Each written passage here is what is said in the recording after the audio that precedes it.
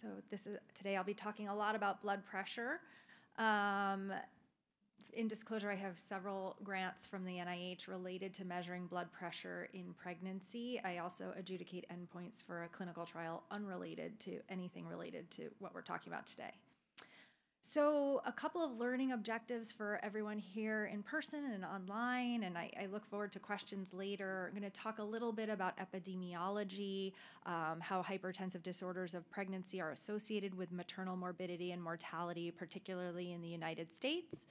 I'm going to talk a little bit about diagnostic thresholds and blood pressure treatment goals for hypertension in pregnancy because they do differ a little bit than for non-pregnant adults. I'm going to talk about first and second line therapies for treating hypertension in pregnant and lactating people. And I hope you will come away with feeling a little more comfortable prescribing contraception for women with hypertension. It's something I certainly didn't learn about at all in my cardiology training. And I think it's an important thing that we should all feel comfortable doing. This has been touched on by several speakers already. Hypertensive disorders complicate about 1 in 10 pregnancies. Globally are responsible for about 16% of maternal deaths. And they can manifest in many ways, including maternal stroke and eclampsia, placental abruption, and complications for the baby as well. And hypertension, as Dr. Bond initially just alluded to, is deadly in pregnancy, and not just during pregnancy. Actually, in the first week postpartum is when we see most of the complications and maternal deaths related to hypertension. The first month is when we see deaths relating from stroke, which is often a manifestation of poorly controlled hypertension. And then really in the remaining months to year postpartum is when manifestations of cardiomyopathy, peripartum cardiomyopathy related to preeclampsia in particular, tend to manifest and cause, unfortunately, maternal mortality. And so I think it's really important, as Dr. Bond mentioned, to always take a thorough pregnancy history and keep that in the back of your mind when you're assessing patients with any sort of cardiovascular risk factors, and presentation symptoms concerning for cardiovascular disease. As has been mentioned by many of the speakers today, maternal mortality in the United States is abysmal. These are our racial disparities geographically across the United States overall. And these, you can see the striking and horrifying increased maternal mortality ratio for non-Hispanic Black women. And as was mentioned, and particularly here in Arizona, it's not just non-Hispanic Black women who face increasingly high rates of mortality. American, Indian, Alaskan Native individuals also have striking racial disparities in their pregnancy-related death rates. So I'm going to shift a little bit to talking about hypertension. And when we're treating hypertension in pregnant patients, we really are balancing risks and benefits, not only for mom, but also for baby or babies. And so this is always something that's in the back of our head when we're thinking about benefits and risks of tight blood pressure control. And these are some of the things that we're always weighing. So, as a very evidence-based person, and as Dr. Hayes said earlier, I'm sort of the checklist type A type of person. So, this is my go-to. What do the guidelines say? So in 2017, the ACC, AHA, and many, many organizations updated our guidelines for prevention, detection, evaluation, and management of high blood pressure in adults. And so, I really am most focused on pregnancy. So I skip immediately to what do they say about treating hypertension in pregnancy. And they say, oh, it's beyond the scope of this guideline to really talk about it. We'll make 2 recommendations for you. One, if women have hypertension and become pregnant or are planning to become pregnant, you should titrate their medications and transition them to methyl-dopa, nifedipine, or labetalol. And 2, which really has a high level of evidence and is a contraindication for harm, women with hypertension who become pregnant should not be treated with ACE inhibitors, ARBs, or direct renin inhibitors because of concerns for teratogenicity. And that's really what they said to us. So, and they recommend going back to what ACOG has already put in their guidelines. And so I'm going to break down for you today a little bit about blood pressure measurement and diagnosing hypertension in pregnancy. So again, different than other adults, when we're talking about diagnosing hypertension in pregnancy, we only have data about using office blood pressure. And the thresholds for pregnant patients, pregnant persons, I try not to say pregnant women because as we've learned today, we should be very thoughtful about our words. The guidelines haven't changed. So the diagnostic criteria for hypertension in a pregnant person is still 140/90. It did not lower to the 135/80 or 130/80, depending on the societies. And we really think about two thresholds. We have hypertension, and then we have severe hypertension, which is a medical emergency where the systolic and or diastolic are greater than 160/110. Similar to non-pregnant adults, we want to always verify these blood pressure measurements. And so every pregnant person who comes to any prenatal visit should have a blood pressure measured so that we can trend these values over time. And technically for hypertension, there should be elevations in at least 2 separate occasions. The exception is when we're concerned about severe hypertension, which is a medical emergency, we need to repeat and confirm that and treat it emergently within 15 to 30 minutes and hopefully initiate therapies within 30 to 60 minutes. And I'll just, put it out there that we don't really have recommendations for out-of-office blood pressure thresholds for diagnosis because the data is not out there. That's one of the things that I'm personally working on fixing, but hopefully other people in the room and online will be encouraged to join this as well and help build the evidence base so that we can say, like we can for non-pregnant individuals, a blood pressure in the office is equivalent to this blood pressure at home, is equivalent to this blood pressure on ambulatory. And hopefully we can augment our diagnostic criteria going forward. The other thing I'll say about blood pressure measurement that I also didn't really learn about in any of my training is how to measure blood pressure. We're all used to I've recently converted to Epic and this like crazy schedule and timeline, and everybody's tracking every moment of time. And the most important thing that we're basing so many decisions on is this blood pressure measurement and I experience this too when I go to my physician's office and, they're 30 minutes late. I'm angry. I get rushed into a room. They slap a cuff over my sweater. They're talking to me. Have you gained weight? Are you smoking? Are you doing this? And, so every little box can be checked in 3 minutes. To really measure blood pressure properly, we need to do a lot of things. We should have people seated for at least 5 minutes in a comfortable temperature room, especially for our pregnant patients who often need to have a full bladder for some of their tests. We need them to have their blood pressure measured on an empty bladder. Back, feet should be supported, arms should be supported. No caffeine, no smoking for at least an hour before those measurements. And so just some things to keep in mind for folks who have the ability to change some of their practice patterns. These are simple changes you can implement in your workflow to really help improve the quality of data and our patients' direct outcomes. The other thing that I'll mention is, as Dr. Bond said, there are a lot of changes that occur physiologically to the vasculature during pregnancy.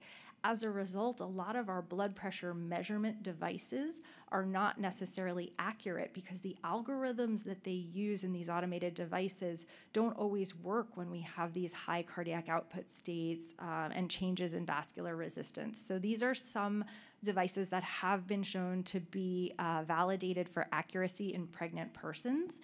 I encourage you to go back to your offices and see what you have. And if you are working with a lot of pregnant patients, encourage your healthcare system to make sure that the device is one that is acceptable for medical accuracy in pregnancy. Another difference between classifying hypertension in pregnancy is we think about gestational age. And so if the hypertension predates pregnancy, occurs before 20 weeks of gestation, or persists more than 6 weeks postpartum, we call that chronic hypertension. If it occurs later in pregnancy, it's either gestational hypertension or can be preeclampsia or eclampsia if there's some target organ involvement as well. There we go. So a quick foray into what if we were to apply the diagnostic criteria for that ACC-AHA changed in 2017 to pregnant patients. And so it would really be calling people who are currently called prehypertensive stage 1 hypertension instead. And so we looked, actually this is data from Kaiser Permanente, we looked at changing the thresholds for criteria, and actually, not surprisingly, if you lower the threshold, we have about a 17.8% increase in the diagnosis of hypertension. So a 10% increase in chronic hypertension, a 7.8% increase in gestational hypertension. But more importantly, we found that women who, or persons who were reclassified were more likely to have preeclampsia and eclampsia. So the women who had previously been called gestational hypertension because they crossed that threshold after 20 weeks and were now called chronic hypertension because they met a threshold earlier, not at the 140 threshold, really had high rates of preeclampsia. We're probably on a bad pathway.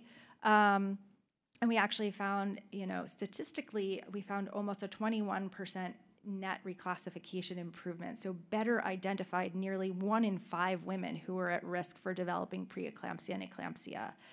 And importantly, I said we're always balancing maternal and fetal and neonatal events. We didn't find that lowering that threshold had an impact on adverse I don't know why I keep pushing the button too prematurely, sorry. Didn't really affect adverse fetal or neonatal events, because that was our other concern. If we used a lower threshold, would we see, and this is not randomized, this is all retrospective, would we see changes in the fetus? And we did not. A little bit about now shifting gears to treat hypertension in pregnancy and preeclampsia prevention. So these are the ACOG treatment recommendations, both for initiation and what blood pressure goals should be for pregnant persons. And we can talk about this perhaps as part of the panel, whether these are correct and what to do if someone's actually already taking medications before they become pregnant. Should you stop them? Should you continue them? Should you see what the blood pressure does over time? What if your patient has comorbidities like renal disease, diabetes? There is some wiggle room here, and treating to a lower threshold may certainly be appropriate. 2 things to note are that weight loss and extremely low sodium diets are not recommended as first-line therapy for blood pressure management in pregnancy, but moderate exercise can and should be continued. These are our mainstay medications for pregnant persons, really first-line. In my clinic are labetalol, nifedipine. I rarely, if ever, use methyl-dopa. I include it because in certain situations, in certain countries, it's the only medication out there. And it is certainly one with a very long and safe track record. It is the only medication that actually has child outcomes for up to a decade or more postpartum. Other medications that we often use in patients who have difficult to control blood pressure, hydralazine, but just don't use that in isolation because of concerns for reflex tachycardia. We'll occasionally use low-dose thiazides as well. Again, the one, hopefully take home, don't use ACE inhibitors, ARBs, direct renin inhibitors, or mineralocorticoid receptor antagonists in this group. And it's not just early on. Actually, the higher risk in ACEs and ARBs is in the 3rd trimester, sort of contrary to what you would think. It's not necessarily just related to renal genesis. It also has to do with oligohydramnios. And globally, just knowing that we're broadcasting all over the place, I'd like to keep this slide in and just sort of show that depending on where you are and where you practice, the initiation and treatment targets differ wildly. And I think this is because we have such a paucity of data. Different societies have interpreted what's out there more or less aggressively and more or less rigorously. Hopefully soon we'll have the results of CHAP, which is similar to SPRINT but in pregnant individuals, and going to let us know if we should treat to a lower target of 140/90 compared to 160/105, and I eagerly await that. I talked a little bit about severe hypertension being a medical emergency, and really mean that we talk about what are practical things that we can take home today. This will save lives, and these are the first-line therapies: IV labetalol, immediate release PO nifedipine, IV or IM hydralazine or hydralazine drips. In patients who are also presenting with heart failure, nitroglycerin drips are very useful to help treat the pulmonary edema, and magnesium sulfate really to prevent eclampsia and treat seizures in women who have severe preeclampsia or eclampsia or who are on that spectrum. And a little bit about managing severe hypertension preeclampsia. Some red flags to keep an eye out for: really pulmonary edema, new onset of headache, visual changes. We are constantly monitoring labs for HELP syndrome, and really just thinking about what are the platelets, what are the LFTs doing, how are the kidneys doing over time. And this is where the whole team is important. Everybody who's going in and assessing these patients, asking about any new signs or symptoms, and listening. We heard these horrible stories. We have to listen to our patients. We have to listen to their family who know them, who know better than any of us what's their normal. When someone says, this is not my wife, spouse, partner, something's going on, they're not acting right, we have to act on that, and really take that to heart. And again, so I showed this a little bit. So the other thing about hypertension pregnancy is that it's dynamic. About a quarter of people with gestational hypertension will go on to develop preeclampsia and eclampsia.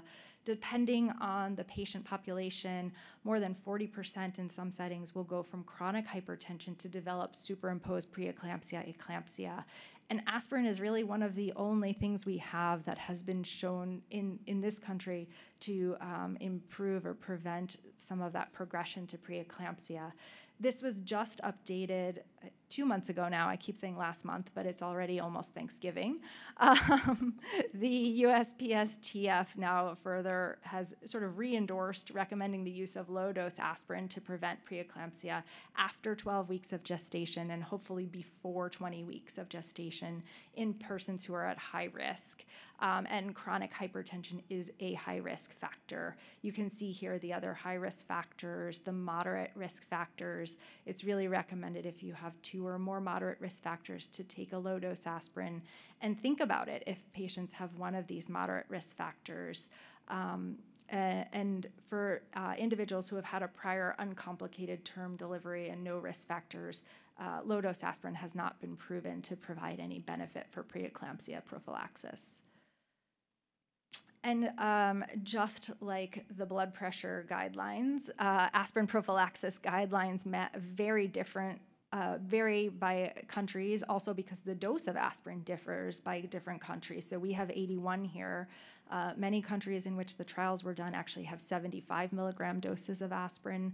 But the one thing I will say is chronic hypertension is noted to be a high-risk factor recognized by ACOG as well as our European and NICE counterparts across the pond.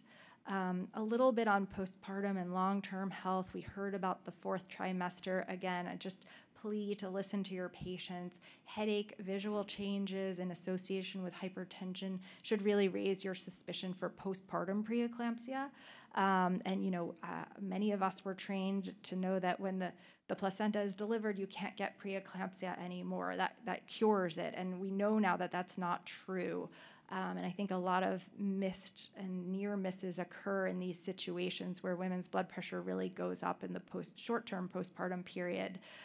Pregnancy-related hypertension should resolve pretty quickly, hopefully within 3 months. And we need to think about, our next speaker is going to talk about how do we give warm handoffs and take care of these individuals and monitor their blood pressure over time. We also heard about how these are risk factors for future development of chronic hypertension as well as other cardiovascular disease. And I'll just show you a little bit. So this is some work from the Hispanic Community Health Survey, and we looked at women and their blood pressure over the 6 years between one pregnancy. Women who didn't have any hypertension or diabetes either before or during their pregnancy had very stable blood pressure over those 6 years. Women who had gestational hypertension or diabetes had an increase in their systolic blood pressure of 3.5 millimeters of mercury over 6 years, which is a pretty rapid increase.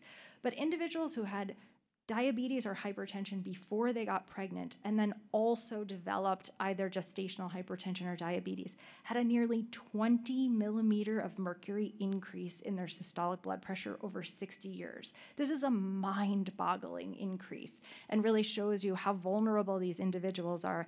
And these are people who are connected enough that they actually are in an ongoing NHLBI-funded cohort. And so you would think, oh, they must have access to care. This is not blood pressure measured off of medication. This is the real world. These are people who we're just not doing a good job treating their risk factors, finding out if they have risk factors. So, again, we can and should be doing better for these individuals.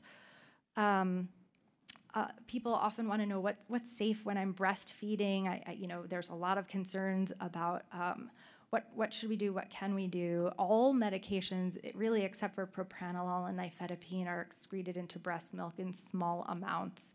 These are a sort of short list of some of the preferred agents we use. I would say, again, caution with methyl-dopa, especially when we're concerned about postpartum depression.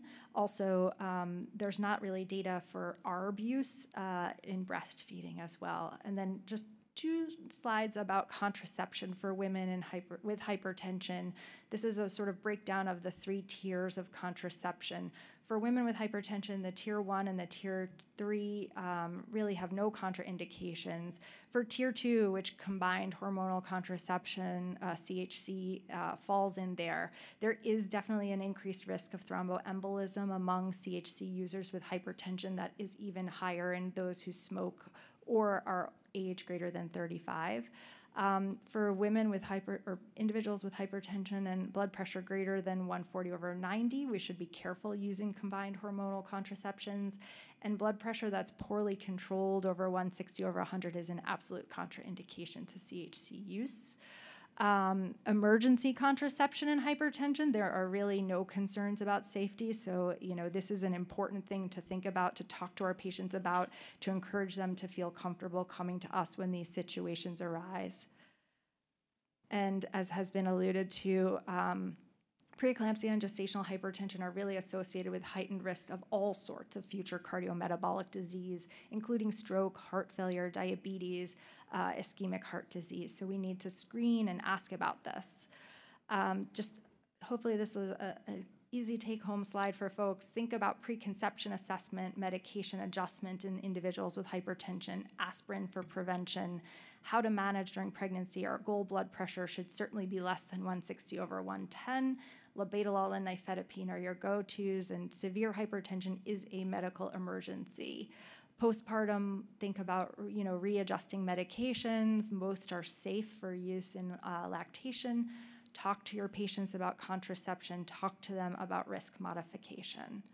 And that's all. Thanks.